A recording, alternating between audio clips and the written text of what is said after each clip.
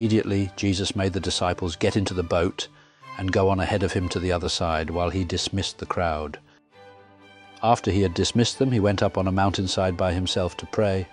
Later that night he was there alone, and the boat was already a considerable distance from land, buffeted by the waves because the wind was against it. Shortly before dawn, Jesus went out to them, walking on the lake. When the disciples saw him walking on the lake, they were terrified. But Jesus immediately said to them, "Take courage, it is I. Don't be afraid." "Lord, if it's you," Peter replied, "tell me to come to you on the water."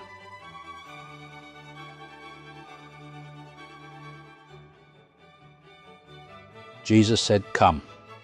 Then Peter got down out of the boat, walked on the water, and came toward Jesus.